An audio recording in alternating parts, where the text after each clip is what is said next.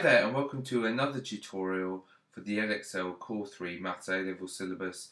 In this video I'm going to show you how to differentiate the natural logarithm function. Taking a look at the scheme of work, we have done all the following, and in this video I'm going to show you how to differentiate natural logarithm, which is y is equal to ln x. We still have sin x, cos x, tan x, and there's sum of differences to go. Okay, let's start by considering the natural logarithm function and what it actually is. You should know from your previous work in previous chapters that the natural logarithm function is the inverse of the function f of x is equal to e to the power of x, sorry. So I'm just going to re-show that to you in case you don't know. So if f of x is e to the x, what is f to the minus 1 of x? What is the inverse function of this?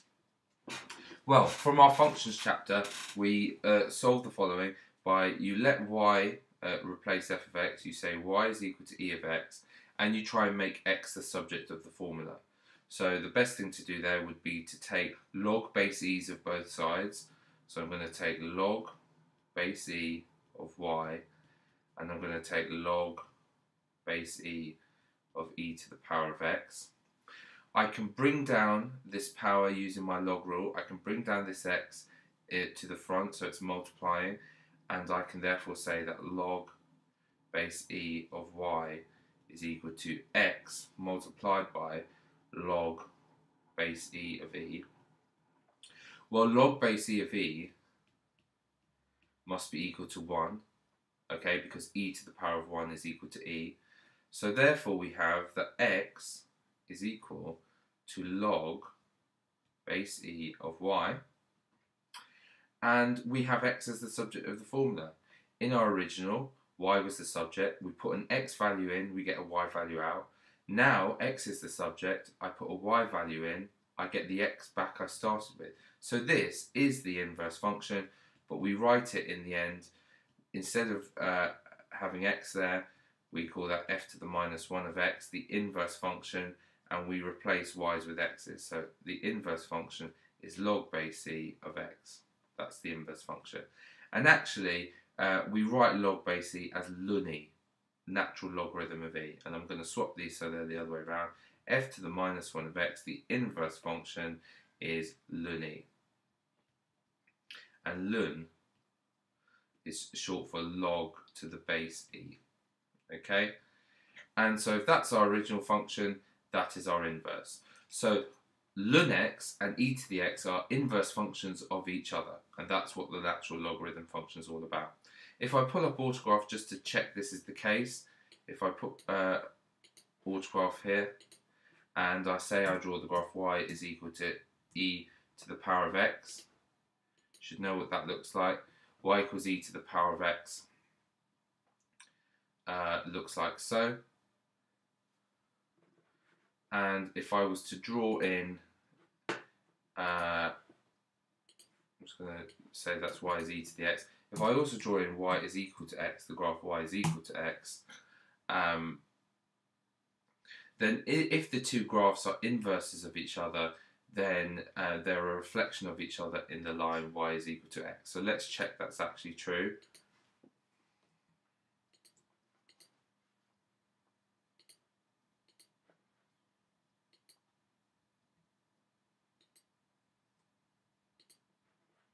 So I'm going to draw the graph y is equal to ln x.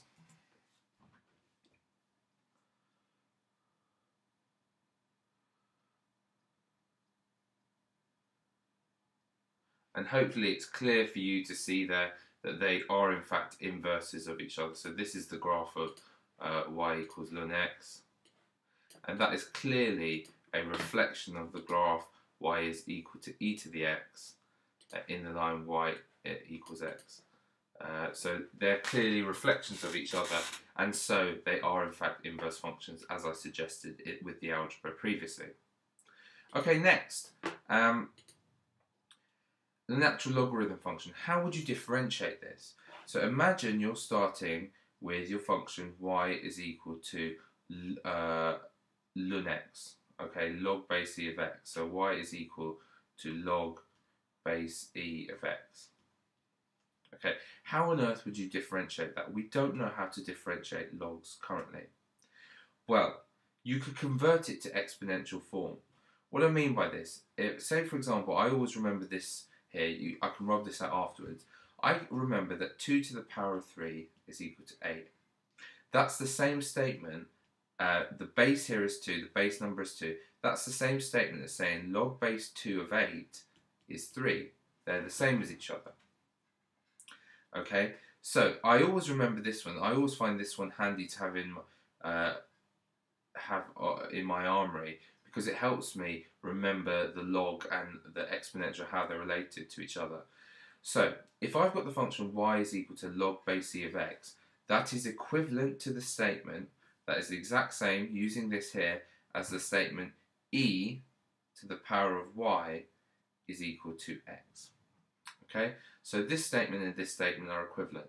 So if I'm trying to differentiate this, if I differentiate this instead, it's the same thing. Well, can I differentiate this? Well, yes, I can differentiate this with respect to y. I can differentiate with respect to y. Now, so I'm going to differentiate both sides with respect to y.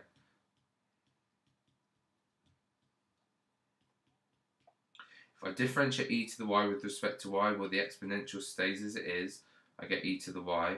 If I differentiate x with respect to y, I get dx by dy.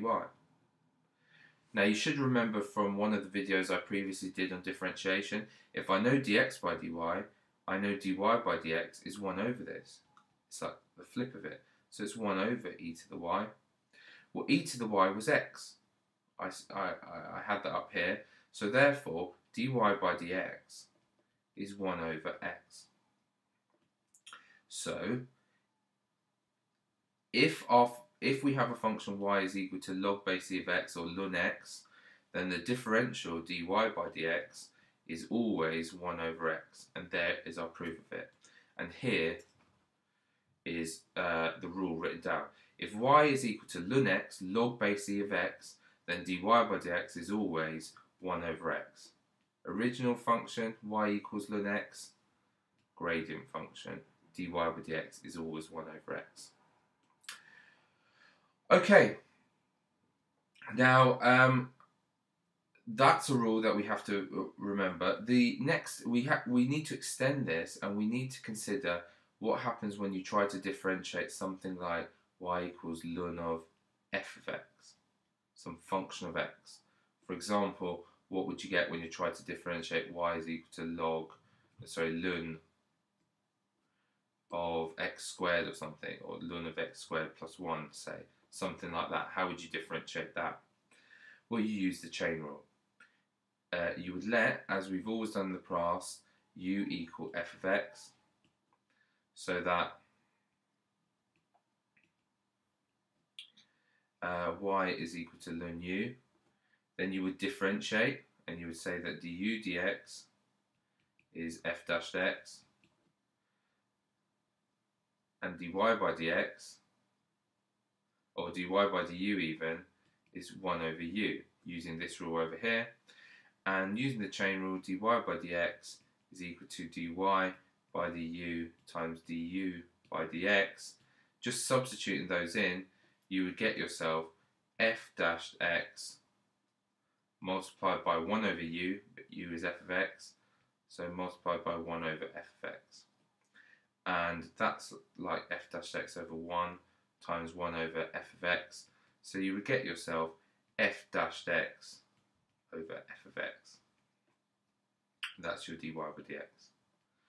And I've shown you how to get that. And here is the rule. If you have y is equal to ln of f of x, some function of x, then dy by dx is f dashed x over f of x. It's always the case. Okay, so for example, in the one I wrote there, if y was equal to ln x squared plus 1, okay, if I want dy by dx, it's the differential of the thing in the brackets, which is 2x, over the original function inside the brackets, x squared plus 1. It always works out to be like that. Okay, so they're the two rules we need to differentiate the natural logarithm function. Let's do 5 examples. I suggest you pause the video, try yourself, then watch me do it and check you got the right answer. Here's the first one.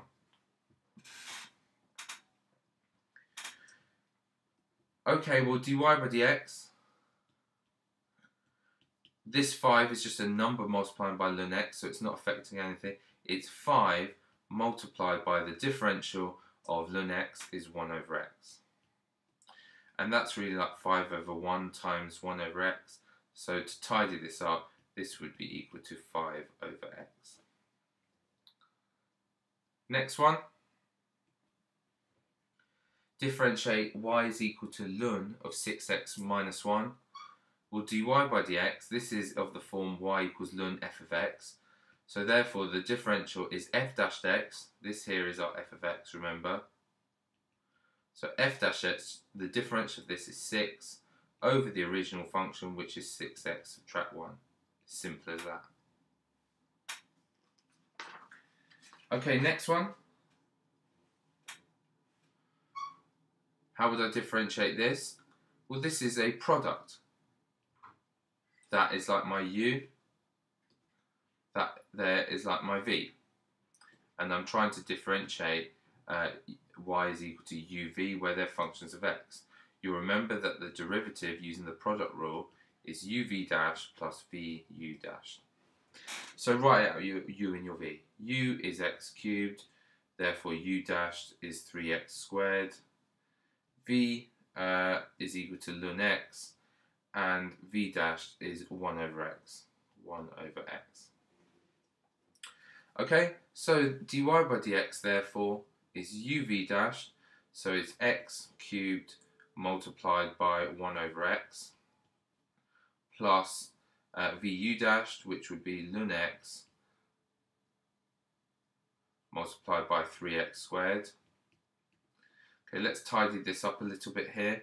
X cubed times 1 over x is like x cubed over 1 times 1 over x. One of the x's cancel, so I would be just left with x squared plus 3x squared ln x, just rearranging the way I wrote that. And I could, just to tidy things up a little bit, I could factorize out an x squared if I wanted to, and that would be 1 plus 3 ln x. And that would be my dy by dx, and I'd be done. Okay, next one. How would I differentiate this? Well, this is a quotient. That's y is some function u divided by some other function of x, v. U divided by v, and you should remember the quotient rule that says that dy by dx is vu dash minus uv dash all over v squared. Okay, so what is our u is ln of 5x. So our u dash is the differential of this, which is 5, over the original function, which is 5x. And the 5's that end up cancelling. So actually we just get 1 over x. So u dashed is 1 over x. V is equal to x. And so v dashed is equal to 1. Now it's a substitution game. Dy by dx is vu dashed, so that's x multiplied by 1 over x. Subtract uv dashed, so that's ln 5x multiplied by 1, all divided by v squared, which would be x squared. Tidying up, x times 1 over x, well that's like x over 1 times 1 over x, you just get 1, and subtract ln of 5x all over x squared. And we have found our dy by dx as required. And last example, differentiate the following. Well, we've got ourselves a function we can differentiate and add to the differential of this here, whereas this is a product, so we're going to have to use the product rule to differentiate these, and remember how to differentiate ln and e to the x, etc. So, let's do everything, let's just work out the derivative of e to the x ln x first of all. So, why don't I call u e to the x, and I call v ln x. Then u dashed is e to the x differentiates to itself, and v dash is 1 over x.